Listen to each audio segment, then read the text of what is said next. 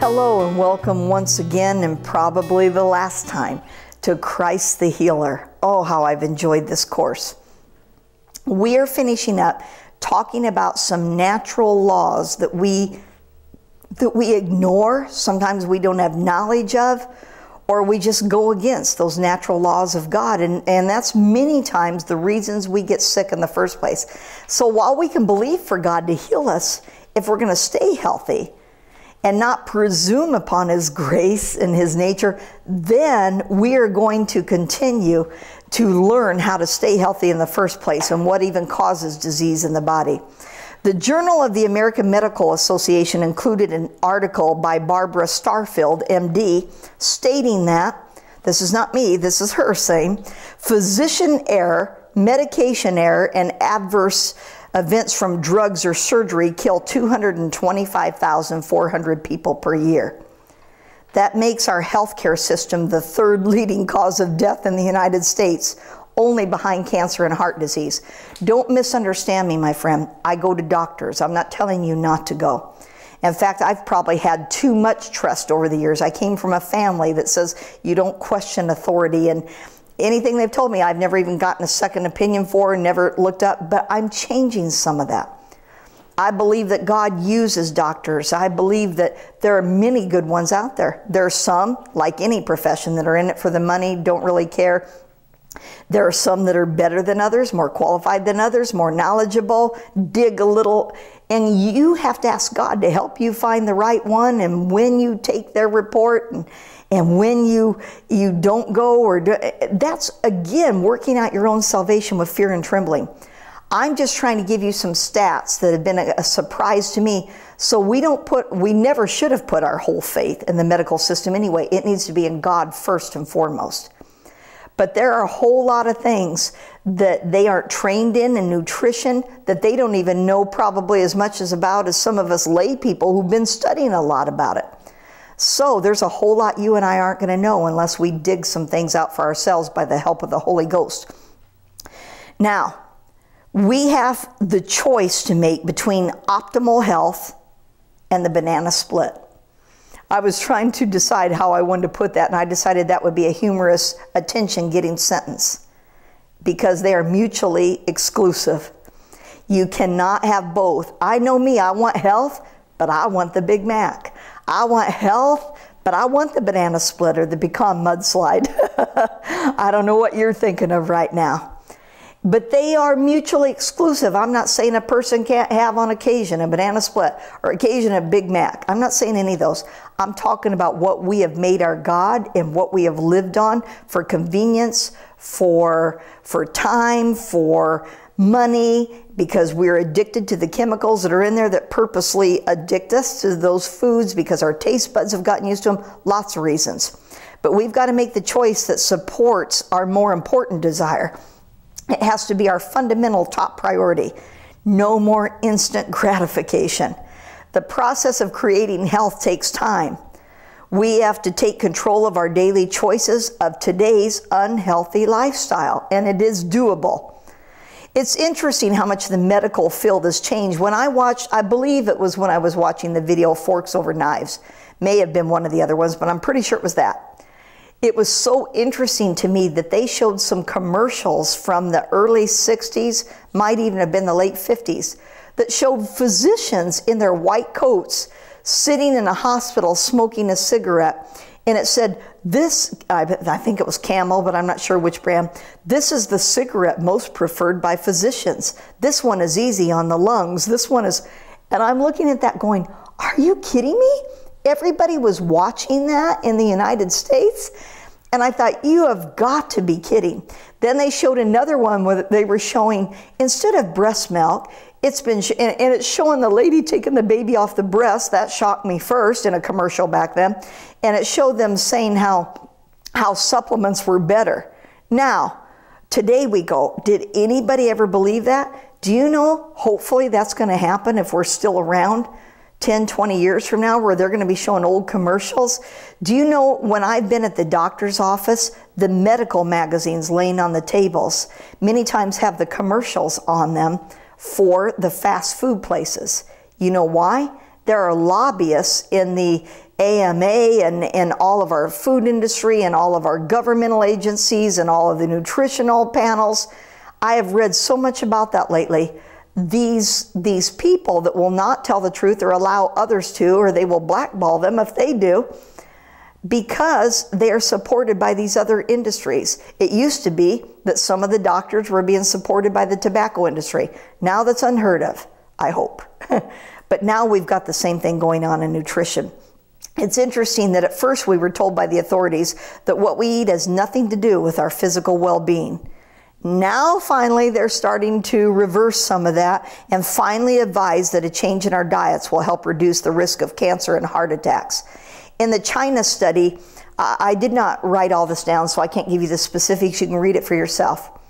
But our governmental agencies that make up the food pyramids and put the dietary advice on school menus and all of this, they met some of these agencies and they recommend that we have the most outlandish protein amount. They actually increased it instead of decreasing it.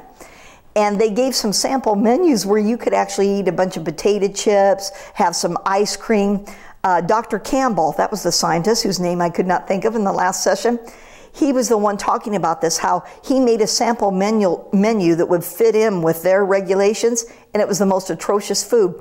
And he called up some of his colleagues on this panel saying, what were you guys thinking to raise the protein levels and stuff? And everyone he talked to said, I didn't know they put that in there. When we met, everybody was arguing about it, and we just left and did.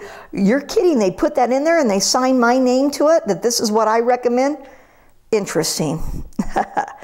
So now they're just starting to say there's some things that might reduce your cancer and heart attack rates, but they're coming up with their own report saying we studied there's no correlation between breast cancer and fat. There's no all of this is a bunch of bunk. There are plenty of studies that have been done that show all of this.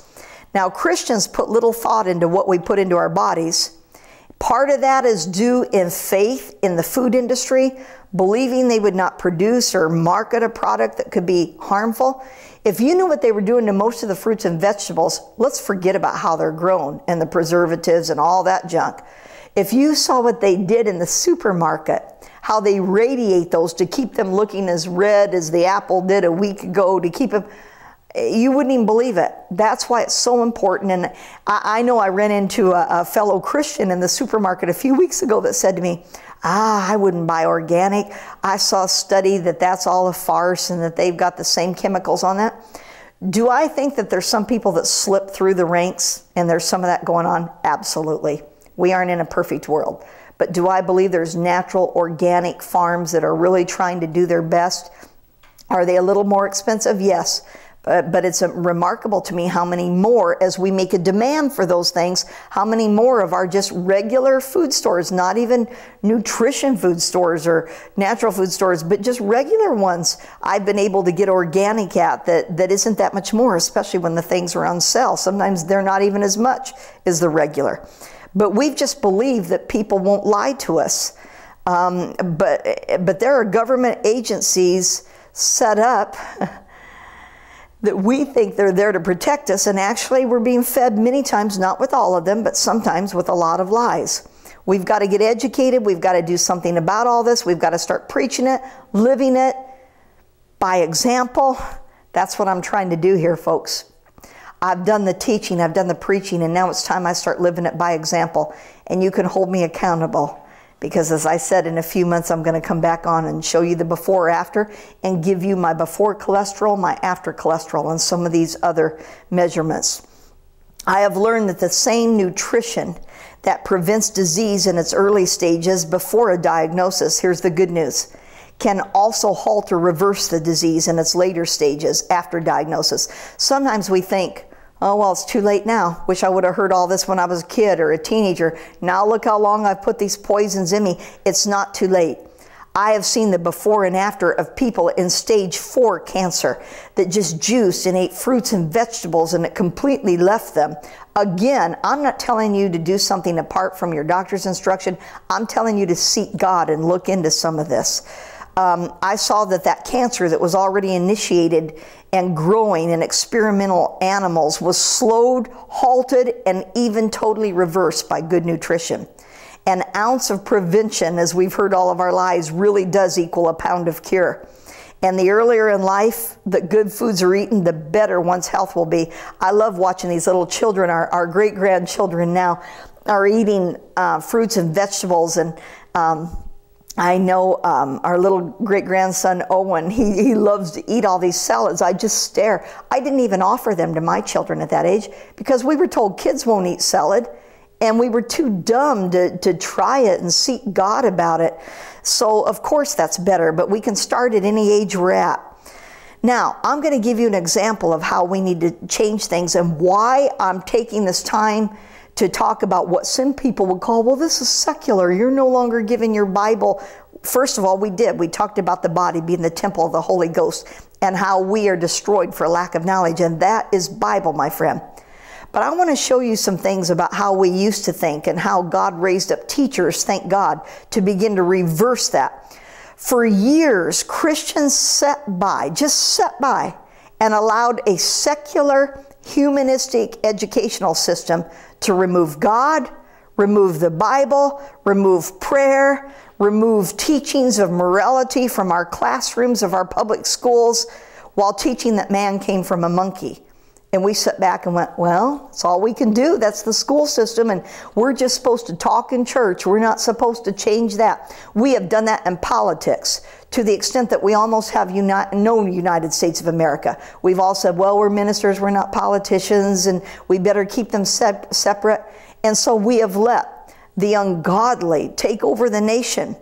Finally, especially when it came to education, the Christian community was outraged, thank God. And they finally began to do something about it. And so we had a Christian school movement that began and peaked in the 70s. Now, just like that again, we've got too many Christians for too many years sitting by idly, while the world has taken over our nutrition, our healing profession, regulating what goes in our temples. When the Bible tells us our bodies are God's, they aren't the world system, they aren't the medical field's temple, they aren't what somebody else is doing out there, they belong to God. And we thought, well, that's the unspiritual part, we'll just do what everybody else is doing out there. We have left it all to a profession that many times are in direct opposition to God's ways. I'm not saying always, but many times. Oh, you feel a little nervous today? Start taking a drug. Don't tell you about the repercussions that are going to come down the line because of that drug. Oh, can't sleep? Take a drug. Oh, now you can't wake up? Take a drug. Oh, now you don't want to control what goes into your body? Take a drug to block the fat. Oh, now take one to give you diarrhea. Now take one to do... Instead of turning to God, can you help me? Is there another way to do these things? We've allowed our body to be drugged by chemicals, to be burned, to be mutilated. And when the patient doesn't get well or dies, we accept it and say, well, we did all we could. And then we call it the will of God. My goodness. Hippocrates, the great physician, taught that food must be taken in the condition in which it was found in nature. All those years ago. The man that we call the father of medicine, like the first doctor, he said it needs to be as close to nature as possible, uncooked. And then he said this, your food shall be your medicine, and your medicine shall be your food. Wow. It seems as though he knew more than we do all of these years of all this education and all these machines and all these drugs and all these implants and bypasses, and we come back to finding out what he said all along. I don't care how much you study, you're going to find out that food needs to be your medicine and your medicine needs to be your food. We can start to take steps right now to improve our own health, change our thinking, question whether our present diet and lifestyle will produce sickness or superior health. It's not easy to change lifelong thought patterns. We must re-educate ourselves. Knowledge is necessary in order to make intelligent changes. I've started educating myself. It's never too old, or you're never too old, or it's never too late to start doing that. Better now than never.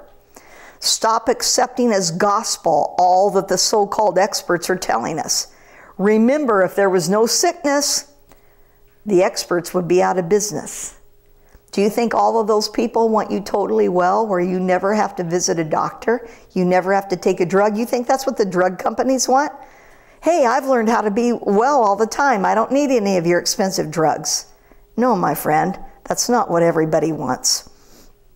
We've got to teach this not only to our children, we've got to teach it in the churches, because it's spiritual, because we are a three-part body, and I mean a three-part being. Some of us are a three-part body.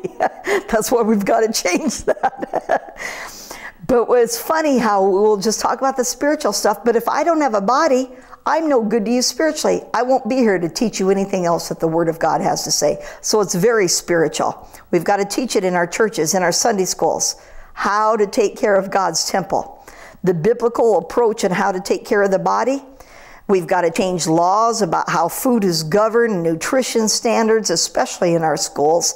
We've got to learn to eat organically. Some people need to learn to grow their own food. I know that's not possible for all of us in our lifestyles, but some people may pray and consider it. We've got to share our knowledge and our enthusiasm concerning the proper care of the body with family, friends, and neighbors. The food being consumed and the lifestyle that is being followed are slowly destroying the health and vitality of our great nation, including the Christians, right along with the non-Christians. It makes me think of the verse where the Bible says that God reigns on the just and the unjust. These foods are destroying the saved and the unsaved. Our lack of exercise is destroying the saved and the unsaved. Not taking care of ourselves or even giving it a thought is destroying us, just like it's destroying the world. Various forms of sickness and disease are consuming a larger and larger part of our energy, our time, our money, and our emotions. Let's face it. I notice that what can get me more frazzled, frustrated, whatever, quicker than anything is when I don't feel good. Is that not the same with you? There are things you want to do, want to enjoy, but how can you feel happy about it when you can't even move and you don't feel like getting from one chair to the next, and there's nothing about it that's going to be fun when the joints hurt to walk or whatever else is going on? Why has all of this happened? Because simply we have been on the wrong road concerning health, nutrition, and the proper care of the body. The Bible says very plain and simple, for wide is the gate and broad is the way that leads to destruction, and many there be that go in thereat, because straight is the gate and narrow is the way which leads unto life, and few there be that find it. Matthew chapter 7, verses 13 through 14. Of course that's talking about salvation, but it's also talking about God's best in any area of our life. There's only a few that find it because it's easier to travel the other road, but we don't have to keep traveling that road. We must refuse to destroy our bodies any longer by refusing to partake of these habits, these foods. Old ways must become new ways. Oh, that reminds me of another verse. Old things passed away, all things becoming new. We need that in regard to our diet and lifestyle. I guess we need a born-again lifestyle change. Now, I've mentioned some movies, some books earlier before I start talking about all this, and I want to just mention some quickly again, some that have blessed me. And I'm sure there are many more, and we can share those things back and forth. Please write us, let us know about some more that you think would bless us. The Hallelujah Diet, Why Christians Get Sick, both of those by Dr. George Malkmus. The China Study by Dr. Campbell, the scientist I had mentioned earlier. Dr. A's Habits of Health, that can be found online if you look up Take Shape for Life or you look up MetaFast products. Now, Elijah said this.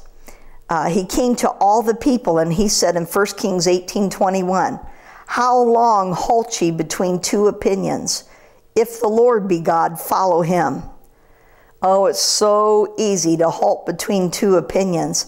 I'm sure that I have a lot of you sitting out there right now going, "Oh, Debbie, this makes sense. This is my new beginning. I want to do it."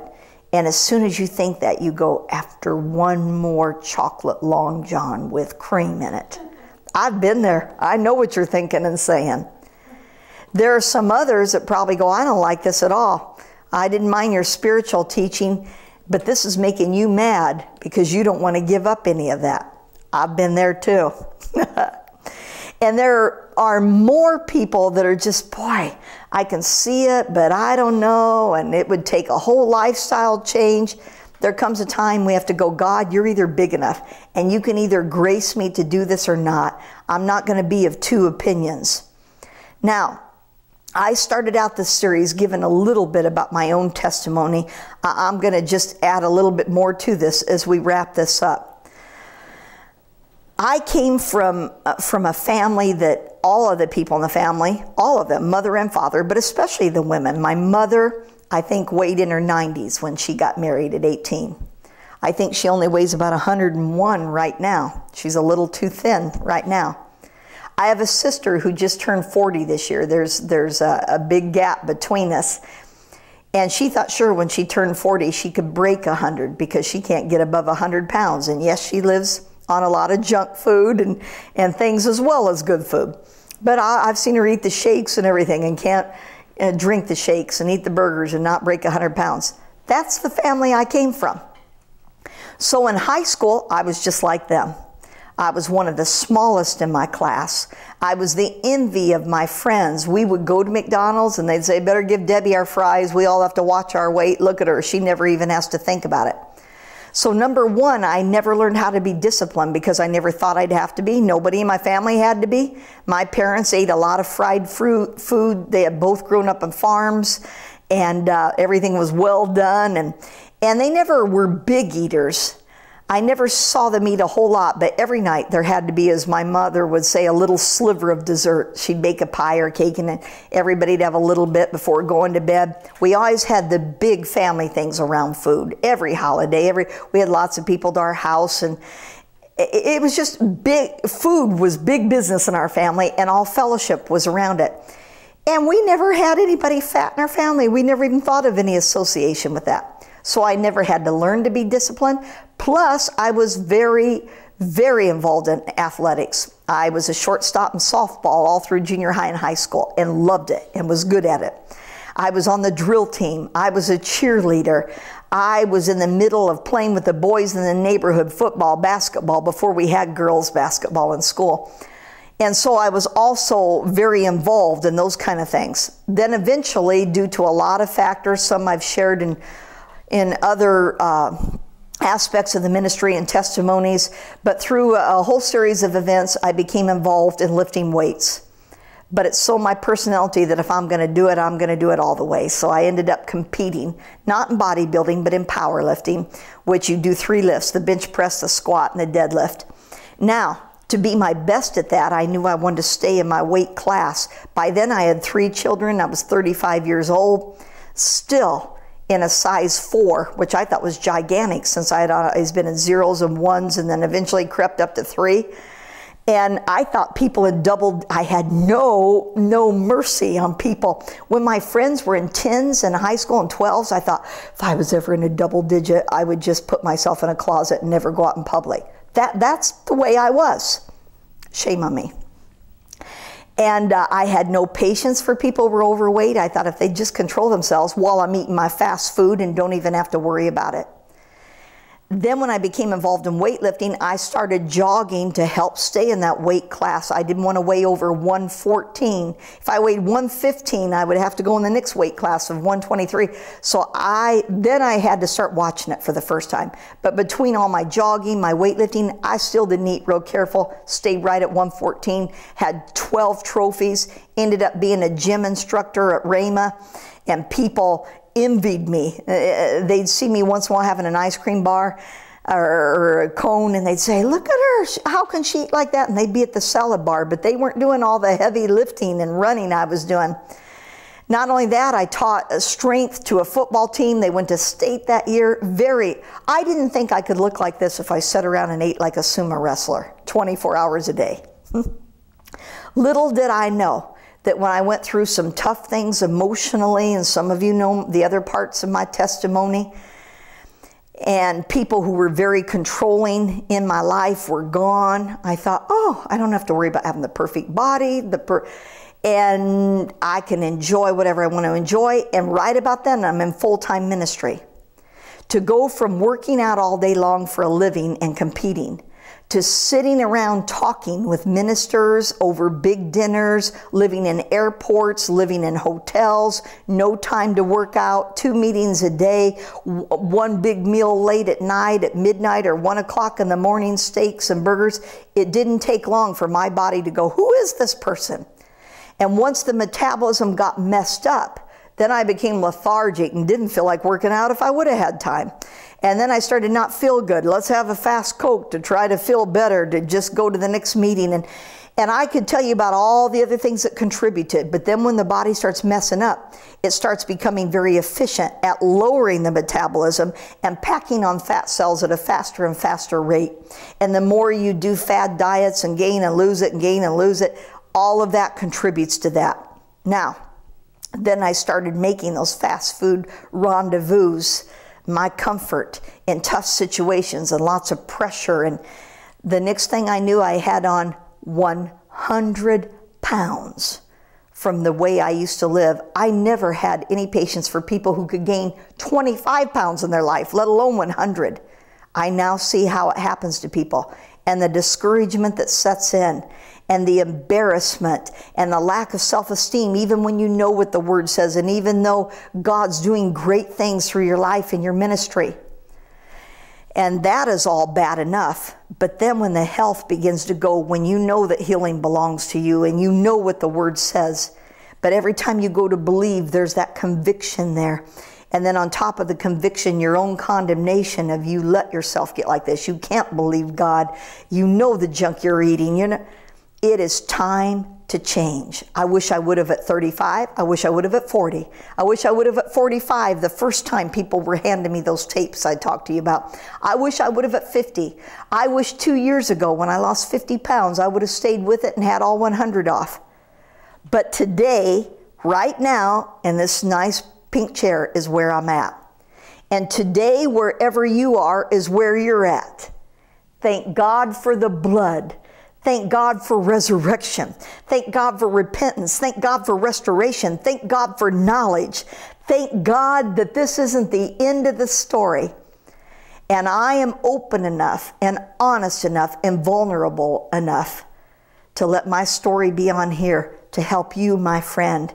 We will do it together, and we will learn to live in divine health. Spiritually, mentally, emotionally, physically, spirit, soul, and body. Lord, we yield to you. Help us in Jesus' name.